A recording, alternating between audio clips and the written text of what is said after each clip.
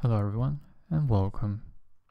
So recently I was back home celebrating Chinese New Year with my family, and I was going through some of my old stuff and I found this. Some of you may recognize this as the iPod Shuffle first generation.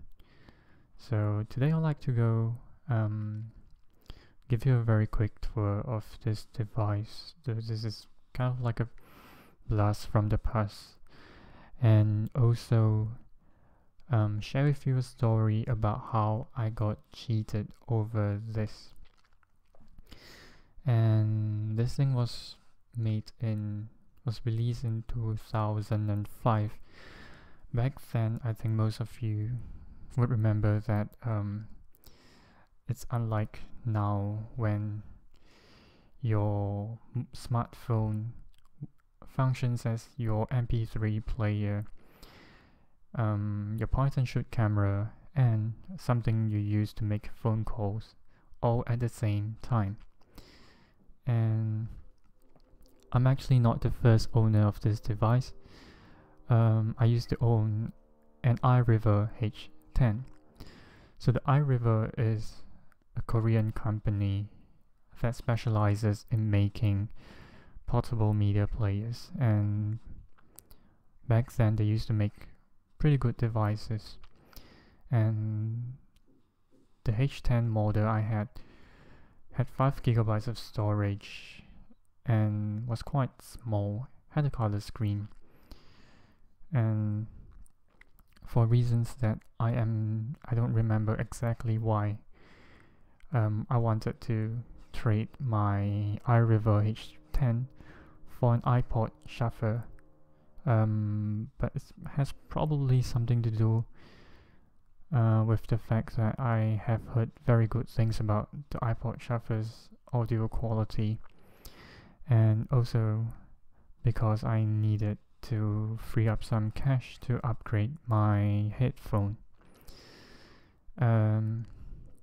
So I went on a forum and found someone who was willing to make the trade.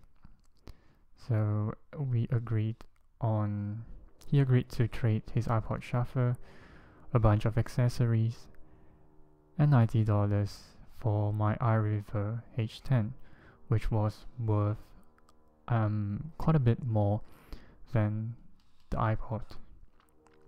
So on the day we arranged to meet, he told me that he didn't have enough cash with him to so he didn't have the $90 with him, and asked me if it was okay if he transferred the money on the next day onto my bank account.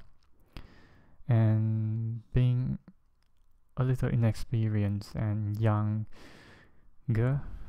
and generally too trusting of people, I said yes. And I think most of you can see now where this story is going and how I got cheated. And needless to say, I never saw the $90. So I was left with something that had less storage, more rudimentary, and $90 poorer. And I was really angry back then. I was really mad about it. But anyway, I guess it serves as a cautionary tale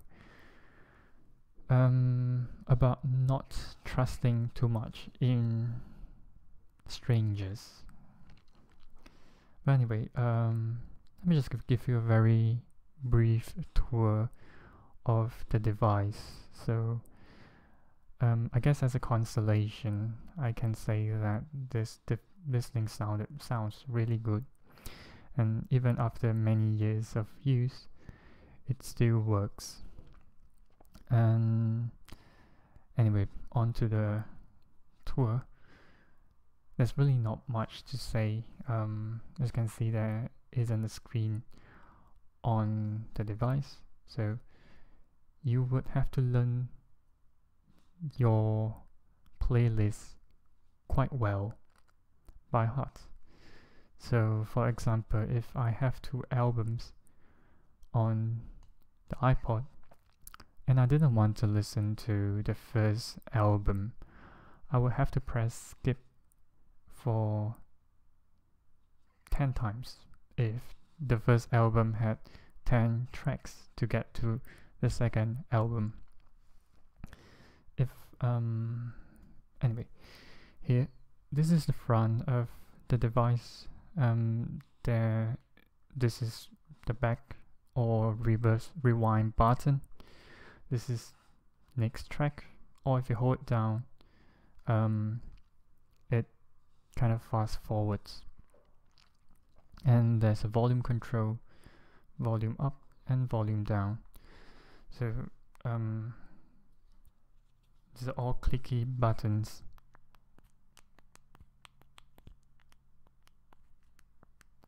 Something that's quite rare in today's mobile devices. And there is also a play and pause button, logically, and hidden underneath the casing or the housing is an LED. So you can see that the green light lights up, the LED lights up, and there's also an orange LED. I'm not too sure how I get the orange LED to light up. But anyway, this is the front. There's really not much else to see here. And the back. So in the back, you can see the slider here. So if I slide it once down, it will play in the linear playback mode. So in this mode, it will play exactly according to how you loaded your music onto the device. And then there is also the shuffle mode, just like to switch one notch further, and you go into the shuffle mode. So I think shuffle mode is kind of self-explanatory. It plays music in random order, therefore shuffle. Anyway, below is a battery indicator if you want to know how much battery it has. So you can see the orange LED lights up, and if the device is fully charged, it shows a green LED instead of an orange LED. At the top of the device is a 3.5mm headphone jack.